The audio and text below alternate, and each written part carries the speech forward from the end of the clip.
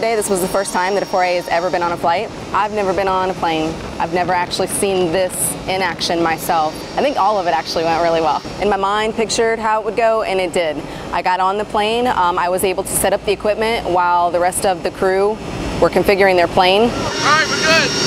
This is a great platform for both the Army and the Air Force, and we are just a really small part of the exercise, but we do get to integrate with the Army and teach them how we load patients. I served as a patient so the crew can work on me, but the main reason I jumped on the plane today was to observe the crew, and they did pretty well today. They made some minor mistakes, but that's to be expected from how new they are. Time is of the essence. Once we're in the air, I had all of the patient's information entered in within about 25 minutes.